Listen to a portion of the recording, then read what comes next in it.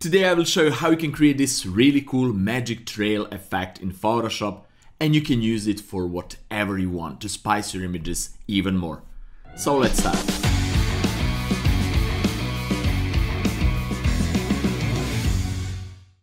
Hey guys, it's Nemanja and welcome to another really fun Photoshop tutorial. Today I will show you how to create this really cool and interesting magic trail effect in Photoshop, and the idea to create this tutorial is actually coming from you guys. Several of you guys asked me to show you how to create this effect that actually Max Asabin is using it. So this is not my idea, it's actually recreating the technique that Max came up with a few years ago. And because his channel is on Russian, a lot of you guys asked me if I can do this in English. So here it is, but the credit goes to Max Asabin.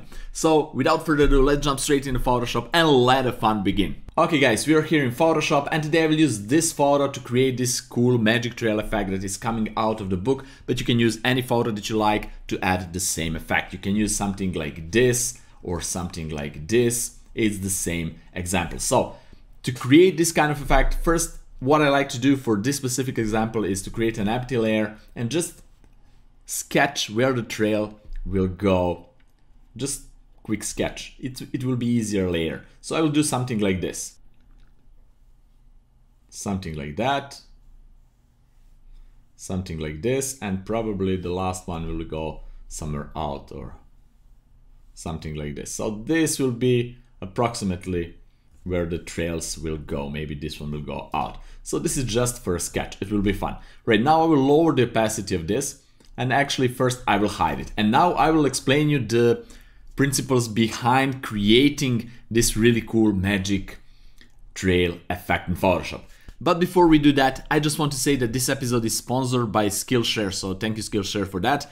Skillshare is a really cool place if you want to gain some new skills or expand your current skills. Skillshare is an online learning community for creatives where millions come together to take the next step in their creative journey. Skillshare offers thousands of inspiring classes for creatives and curious people on photo editing, video effects like After Effects, even 3D, or something completely different like maybe cooking, etc. With so much to explore, real projects to create, and the support of fellow creatives, Skillshare empowers you to accomplish real growth. They're offering classes designed for real life, so you can move your creative journey forward without putting life on hold. You can learn and grow with short classes that fits your busy routine. And because Skillshare is sponsoring this video, they're giving you guys 2 months completely free premium account there. So that means that you will gain access to all the content on the website. All you need to do is to follow the link down there in the description, sign up for your 2 months free, and enjoy gaining some new skills or improving current skills. And also Skillshare is pretty affordable. The annual plan is less than $10 per month. So if you like the Skillshare, after 2 free months expired, you can continue with the subscription. If you don't like it, you can just cancel it, no questions asked. Alright guys, now let's go back into Photoshop and let's start making this awesome magic trail effect. Okay, now that we created this quick sketch where the magic trails will go, now we need to create additional layers in order to be able to paint this magic effect. So first I would like to rename this to sketch. Okay, and now I will create new layer. There are 2 ways. We can create new layer and fill it with a black. So this is one version, and another version is just to create a new solid color layer and fill it with a black, whatever you want. So let's go with the solid color layer. And now we will create one layer, just empty layer, where we will paint the effect. So this will be paint layer, and if now we paint on this, we will just have this kind of ordinary effect. This is not what we want. And now we will create gradient map at the top of everything. So gradient map will actually define our colors. So it depends what kind of effect you want to achieve, you will make different type of gradient maps. And here we need to click on this gradient and change some settings. I first like to set this black to white, because I want to have my shadows black and my highlights white, and everything in between is something that we need to create. Because I want to make a fire kind of effect, I will choose the fire color. So here I will click on the middle and just choose some kind of a red color, okay? Then I will click somewhere here and choose a little bit more orangey color like this. And then I will click right there and choose some kind of a yellow color, even brighter. So probably something like that. And we have white color. And we can always move this left and right to see what kind of effect we want to achieve. So if I press OK and put this layer into screen blending mode, I will see what this gradient map will look like on a photo. But we will not paint on this photo, it will not affect this photo, it will only affect the paint layer. And how to do that? Well, let's group everything, all three layers, Control or Command G, and let's put this back to normal, and put the whole group into screen blending mode. And now, because the group is in screen blending mode, this gradient map will only affect the layers that are inside that group. And now if we paint on this layer, let's choose a brush and let's go with a hard round brush and 100% opacity. If I paint something, it will be white color. If I lower the opacity a little bit, it will be more yellowish color. If I lower it even more, it will be more orange tone. And if I lower it even more, it will be a red tone. And why is this behaving like this? Why the colors are changing by changing the opacity? Well, because of that gradient. This is really important because the gradient actually dictates the colors here depend on opacity. If the opacity is low, we will have colors of the left side of the gradient. If the opacity is high, we will have the colors on the right side of the gradients. And I will not go more in depth explaining this. This is what you need to know. So to be able to create this cool effect, let's just delete everything. I will use a tablet because it's much easier to paint with a tablet, and I will use a pen with a pressure sensitivity. It will make my whole process much easier. But of course you can use the mouse. If you don't using a tablet, you can achieve the same result, but a little bit more with a little bit more struggle. I will show you that later how you can achieve with the mouse. The basic thing here is just to paint by changing the opacity. And I will go and choose this hard round pressure opacity brush, or just hard brush and press F5 and go with the transfer. Let's just check the transfer here, and that's it. What it means that if you're pressing lightly with a brush, you will have less opacity. If you're pressing harder and harder and harder, you will have more opaque brush until it's completely white. So by pressing with the pen on the tablet, you're controlling basically the colors. So that's the point. That's really cool. If you have a mouse, you can do a little bit differently. You need, let's just delete this. You need to change the opacity from time to time. You know, you need to change opacity always. And you can go to the brush properties, and instead of pressure, you can go to fade and increase the fade here. So you can have this kind of effect, as you can see, and play with this and the opacity, and just do like this. This is something that we want to achieve. Also, we want to change the hardness of the brush, and this is the effect that we are searching for. So you can always play with the opacity and have it on fade and changing this. So a little bit more struggle, but it's doable. Of course, you can do it with the mouse. So I will go back to pressure sensitivity, and what I like to do is just to delete everything and start painting.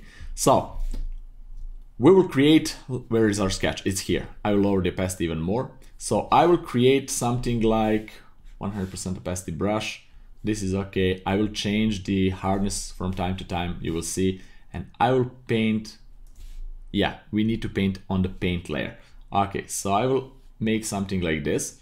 And now everything is a matter of playing with the settings, as you can see right here.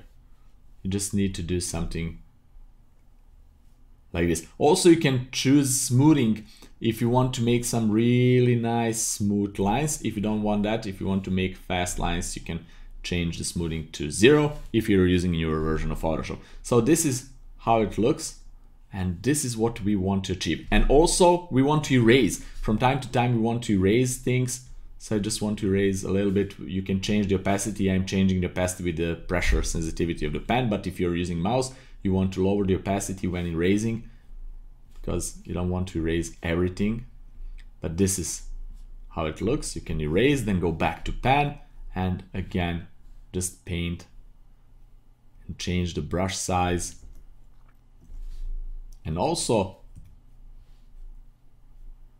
You can change the hardness of the brush. Let's go with a really soft brush and add cool effects here and there. And now I will fast forward this. I will do exactly the same for all 3 trails right here, and then I will come back and explain what we will do next. But the procedure is exactly the same. Just if you're using a mouse, just change the opacity, change the flow, and just the fade on the brush settings, and just make these kind of things. Just paint over the top of these lines and create this really cool effect. And when you're done, we will go to the next step. So let's fast forward it.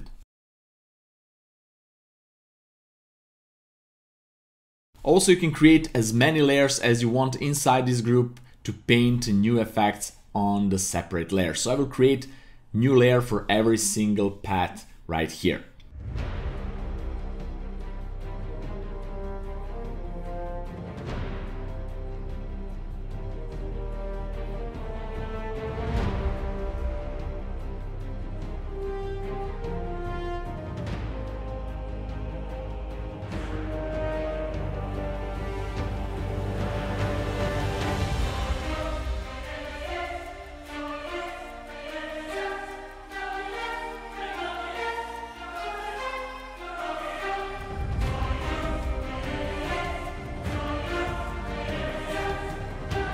Right guys, so this is it. I could tweak it even more. Maybe I will tweak it here and there while I doing a few other things here, but now I like it how it is. And now I will do a few more things. I will go to the group, create a layer right here, and erase this effect from certain parts of the image. So I will go with a little bit harder brush. I will just erase it even more, and then I will paint back. I don't want this to go in the hair, so I want to have impression that is actually going around the head, somewhere there, and actually is something like this. And also, like it's just going around the neck. Maybe I can go, and this is the paint layer number 1. I can tweak it by Control or Command T and go to warp and just move it even more like this. Maybe something like that. Press OK, and then tweak mask even more. So as you can see, it's really hard to see where is the end of the hair, but it's something like this.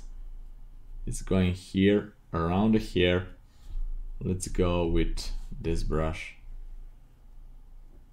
and I think this is pretty cool.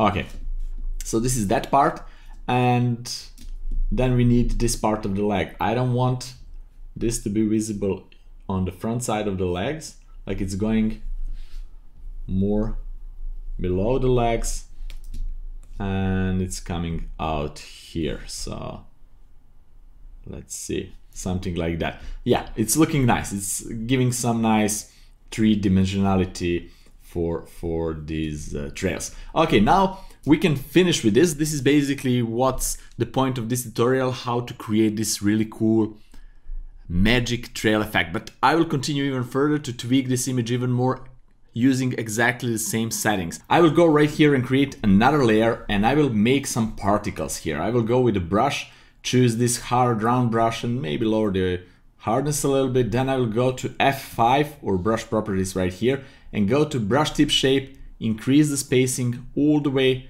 to 1000%, go to shape dynamics, size jitter all the way to 100%, and then go to scattering all the way to 1000%. And now what I will do, I will just go and paint some particles here, as you can see. And this is pretty cool. Also, I can go and because I have a pen with pressure sensitivity, I can go with the transfer and I can just paint some red and white and yellow particles by changing the pressure of the brush. As you can see, there's a little bit more spice to the image, but of course guys, if you invest more time, you can create much better result and have even more fun with everything. But this is pretty nice, pretty okay.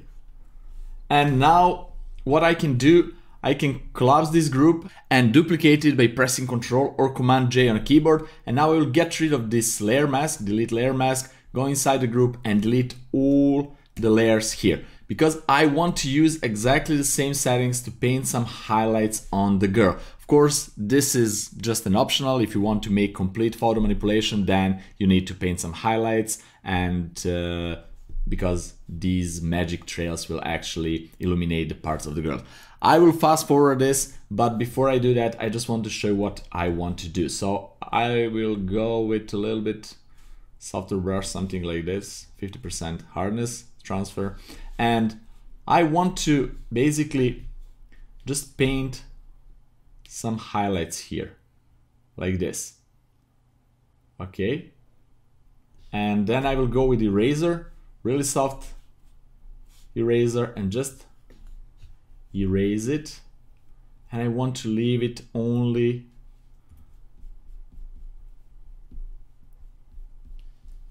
here where actually this magic trail is passing.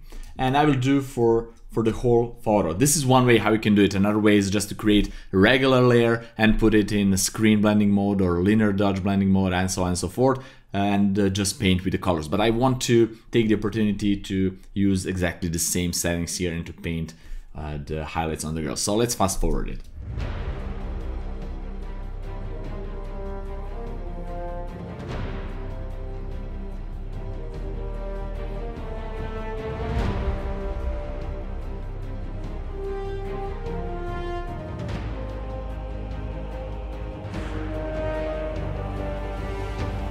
Okay, now we'll create a new layer outside of everything, right there, and put it in a color dodge blending mode and paint with like darker red color on the face to add more redness to the model.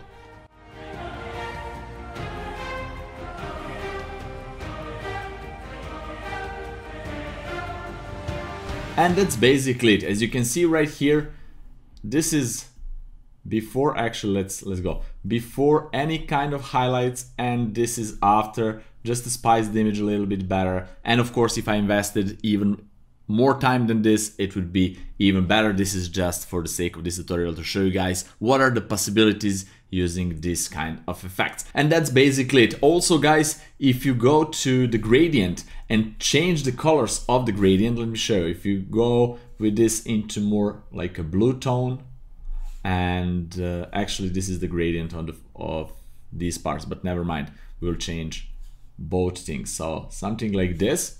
I'll press OK and go back to this gradient in the group and change, instead of the red, let's go more into the blue tone. We have something crazy. Then we need to change everything into more like bluish tone, like this. Okay, and this one really bright blue instead of the yellow. So we can have completely different effect. As you can see, we have these blue lines. And the point here is you can set any kind of gradient and change completely the effect, the look of the effect overall. So the gradient is almost the most important thing here. If I undo, this is what we did, and undo one more time, and this is it. Alright guys, so that's it for today. I really hope that you like this tutorial and that you learned something new, cool, fun and interesting out of this one. In case you have any kind of questions regarding to this episode, please leave me the comment down there in the comment section below. I will be glad to answer it. Also guys, if you like this content, if you appreciate this episode, just press the like button, share it with your friends, and don't forget to subscribe in case you're not already, and also ring the bell to get notified about all the future episodes. Also, if you want to use this image, you can find the link down there in the description to download it. And also for all my Patreon supporters, you will get this PSD file and you can find it on Patreon. You already know the drill. Right guys, have fun, experiment, and see you in my next fun episode. Bye bye.